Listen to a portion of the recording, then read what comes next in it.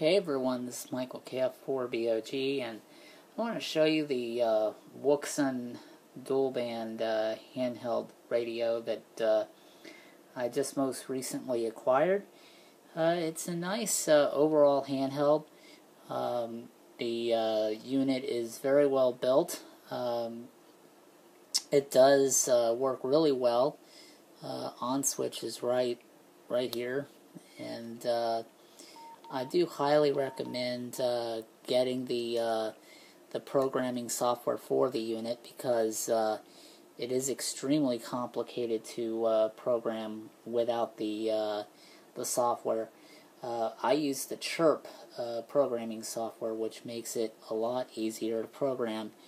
The one thing, like I said, I do recommend the Chirp programming software, which you will find on my website at hamradiotv.tk here. In the next couple of minutes I will have the Chirp program available to you. The radio originally is about $50 for the unit. You can find it on any website such as eBay or Amazon that sell the unit itself. The buttons are pretty self-explanatory. This is the menu button that turns the dials up and down.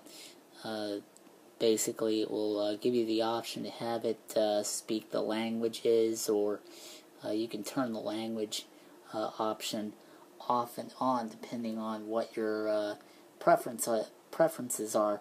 But I do highly recommend this radio if you're looking for something that's easy to use.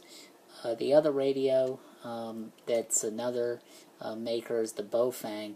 I did recommend that radio in the beginning. However, now I do not recommend the Wouxun as there is some issues with the tone boards in that radio. So if you are looking for a nice rig that's well built and heavy duty, the Wouxun would be my next choice.